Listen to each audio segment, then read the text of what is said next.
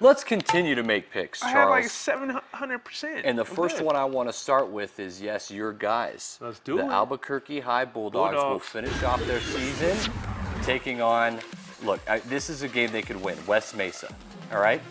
The Bulldogs, we all know their losing streak and how Curtis Flakes rolled through and now they've won 3 games. I've picked all 3 games that they've won. So I think the question here is for the Bulldogs, if I'm going to pick them, because if I'm going to pick them, then they're going to win. That's kind of historically how it's gone, right, Charles? Are you trying to set up a teaser or something?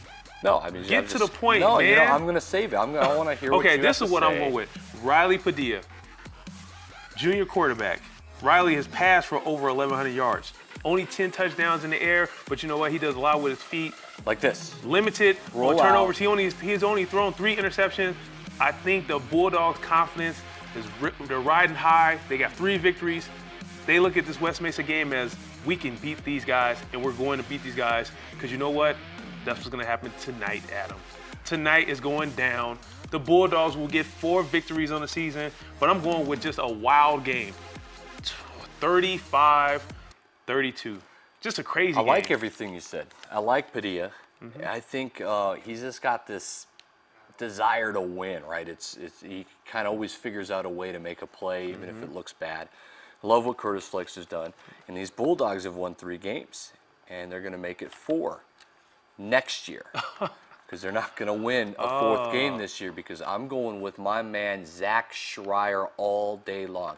150 receiving yards, and I think he's going to have about 60 or 7 rushing yards out of that Wildcat formation.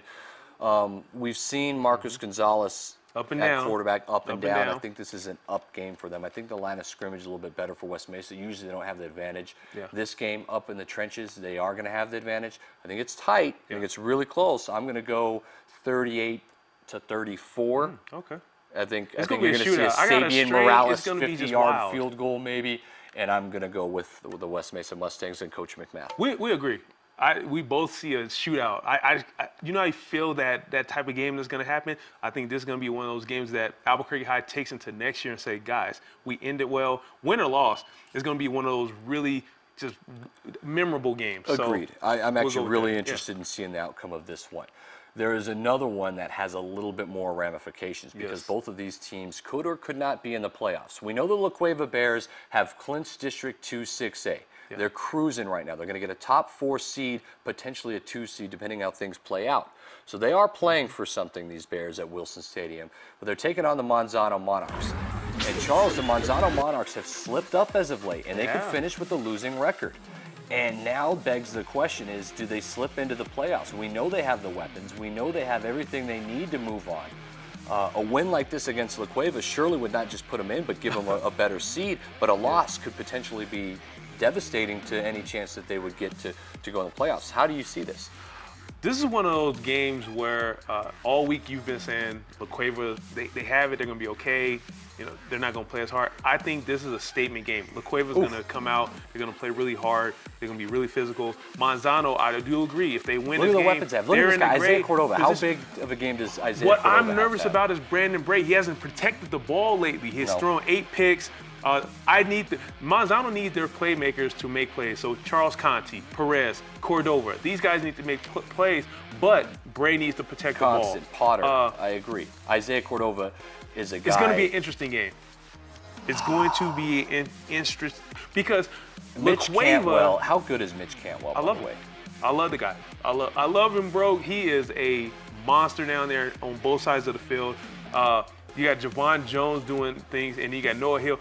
La Cueva sticking to the bread and butter. Right? Look at that block. That's what they do so well. They just run the ball, they beat you up, but this guy, he is the dark horse. I think he has to be. He's that wild card. Bray has to play really well, and I can see Manzano keeping it close. But I'm gonna go with the Bears. I've been on the Bears bandwagon all year. I'm not gonna jump off yet. I'm gonna stay on it. I'm going with the Bears with a nice W, 28-17. Everybody knows how much I hate to disagree with you, Charles. I just don't like it. I would prefer to argue with you and debate this with you, but I think you're right. I think the more I think about it, I think earlier this week I thought I was going to go with Manzano. But the more I think about the game and the matchup, I just think the Bears' physicality outmatches Manzano's physicality, which is slipped. Coach Chad Adcox is doing a great job. Okay, Mitch Cantwell and Javon Jones are going to have monster games tonight. I'm going to go 35-17, maybe 35-24, somewhere in there. And I think La Cueva controls the tempo of this game, and they're going to get a great seed. Now begs the question, does Manzano get into the playoffs, Charles? And that is going to be interesting because we have to wait and see what happens with Hobbs and Clovis, and we have to wait and see what happens with Carlsbad and Alamogordo. So we both say La Cueva's going to win, and quickly, before we get to break here, let's talk about Carlsbad then and Alamogordo, because we know there's a potential spot where two of these district teams can get into the playoffs and maybe steal a bid from Manzano or Cibola. We think it would be Cibola, but you know what? I got a strange feeling, and I've been saying it all week. I'm not going to back down. I think Carlsbad is going to go in there, they're going to get this W, and they're going to completely shake up the selection process. They're going to go in there. They're confident. They've played close games. The only They won way a they game. can shake it up is if Clovis loses. Which, Okay, so Clovis has to lose to Hobbs for any of the shakeup to actually happen. If Clovis beats Hobbs, I'm pretty sure Manzano and Cibola are safe. If Clovis does not beat Hobbs, then there's going to be a mess, and I think one of the two, Manzano and Cibola, one of them won't make it in, and we're thinking it's Cibola because they were getting crushed by Manzano earlier in the season. so who you got? Carlsbad or I'm going to go Alamogordo on this one. I say they win it 27-17. I'm going to go Tigers. I keep picking the Tigers. I think the cavemen are just going to go So and put come a on, stumping on these Alamogordo. guys. Don't do me wrong here. I picked you for the third straight week. You got to win one of these ones, right? I want to pick Kyle Hooper and the Tigers, man, but I just can't because you guys let me down the last 3 weeks. I got to go with the cavemen. They're going to go down there. They're going to club these guys. It's going to be a wrap. They're going to club them. That's a little bit out of control. 28-21. Might have took That a type little of too clubbing. far. Okay. Caveman clubbing. All right, I'm going to go Alamo. When we return, we're going to break down the best of the week, including Mayfield and Cruces. That is huge. Over 20,000 plus going to be there. And, of course, Cleveland, Rio Rancho. Come on back. Let's try down there right now. Let's go make the game. Man, I got to get out of there, you know.